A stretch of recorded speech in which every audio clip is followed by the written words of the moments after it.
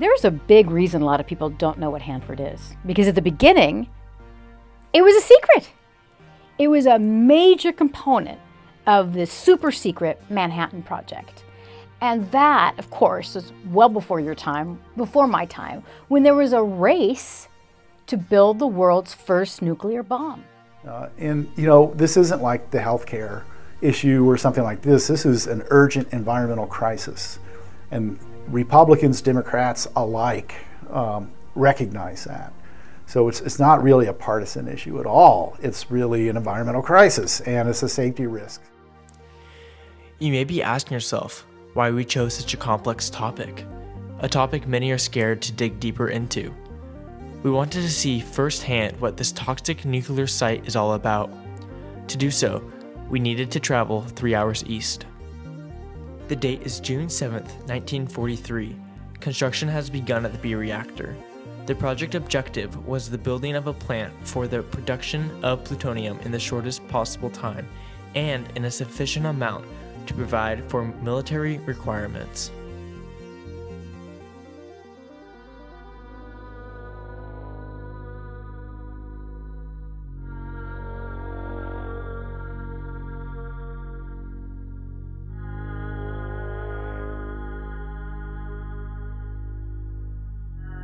It was now time for our tour. The date is May 20th, 2017. We loaded a big white bus and were sent 45 minutes east to the B-Reactor. The land was barren and the road had no end. We saw barbed wire and gates surrounding every step.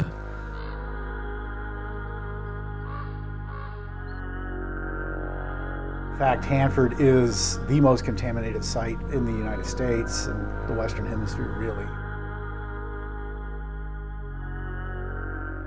This is insane. This is definitely not what I expected, because there's aisles of just like history of artifacts, and as you can see, like I did not expect this.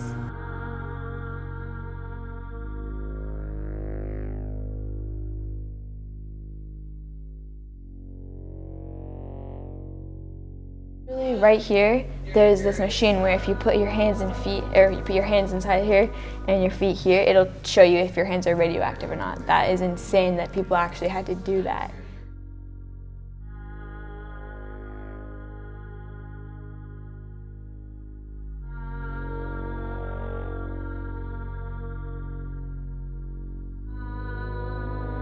So far I'd say it's pretty overwhelming. There's lots of things to see. Gas masks, signs like these. It's dark and dingy. I don't know, it's kind of scary.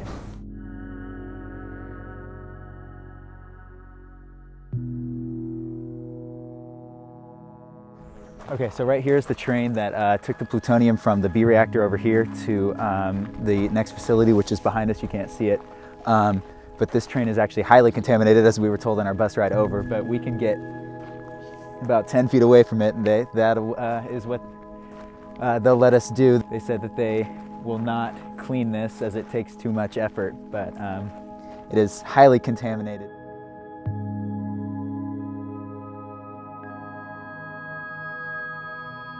Okay, so there's some ugly, ugly history at Hanford. Just think about it. Back when they're in that race to build a nuclear bomb, and then the arms race, right, to build the nuclear warheads, it appears the last thing they were thinking about was the environment and human health.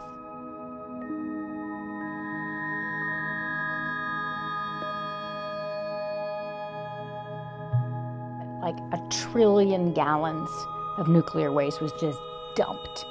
So there's already been nuclear waste purposefully dumped into the ground, straight out into the Columbia River. All that is bad.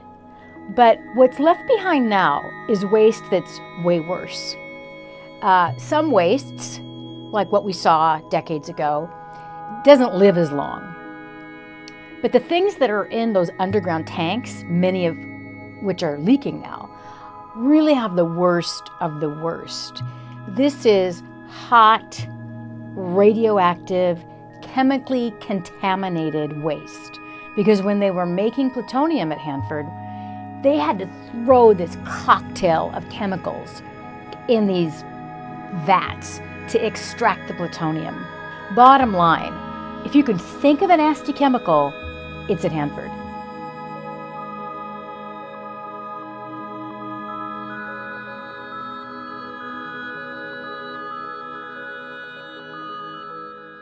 The radioactive material has to decay away at its own rate, and in some cases that's millions of years.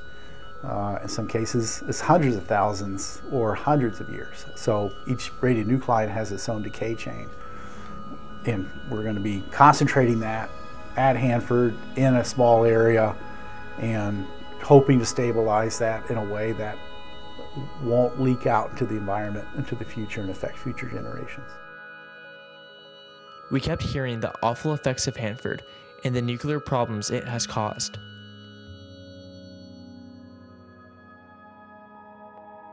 We spoke to a retired Hanford worker. We needed to see what he thought. I think Hanford's at the forefront of a lot of things that have to do with the deal with the environment. Okay. And I'm looking forward to what the future is going to be like for here. You know, for everyone, and it's a lot of fun. I don't know how else to explain it, but just that history goes on, and I have a lot of confidence in the generations to come to bring in their ideas, you know, scientifically, environmentally, and all that type of thing, and just kind of like, because you're going to build upon what's already been here. And it's only going to get better, and I really, really believe that. well, thank you so much. You're welcome.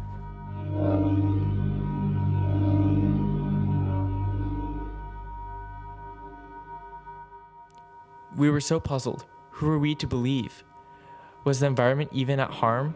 We saw two contradicting sides to this issue, but what kept nagging at our minds was the relevancy of this problem. Does it even affect us?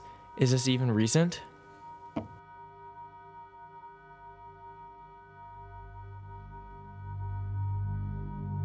I fear that it's going to get worse before it gets better. We just, a few weeks ago had a collapse of a tunnel at the Hanford site called the PureX tunnel.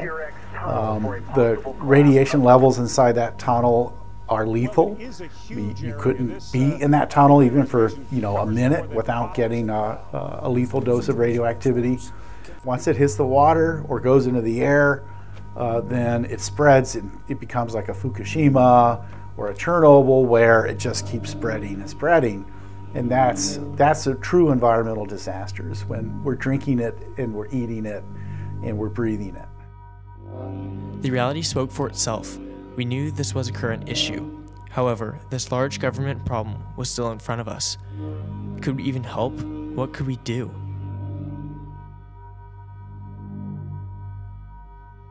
Well, you can let your congressional leaders know that you care about it. They're the ones in charge of the Department of Energy. And you can let them know that you believe what investigative reporters, not only me, but others around the country, a few others, have reported, what advocacy groups like Hanford Challenge have reported, what the Attorney General has found in their own. You're not going to take it anymore. You're not going to take deception. You're not going to take lying. These are your tax dollars. This is your state. And the big bad feds came up here and left a big fat mess. And now we're sitting around having to deal with the fallout. And really, we're in a situation right now where the only thing that really works anymore is, well, there are two things. One is litigation, and the second is mass movement, right? Getting a lot of people to weigh in with their elected representatives, whether or not they want to hear it, and make noise about it. And that's kind of deterred bad things from happening, even, and not just the Trump administration, the Obama administration, other administrations, right? When there's enough people that raise their voices in a collective manner, then it kind of makes it hard to ignore what needs to be done. The solution is really up to us. It's up to you. This is the most toxic environment in the entire Western Hemisphere, and it is in your backyard. It affects you. You can either sit back and pray someone might step in and be your voice, but nothing will come of that. It takes a nation of citizens like us and like you to show your concern and be the voice that needs to happen. This is a problem for you and the environment, and there needs to be a change. This is the American Chernobyl.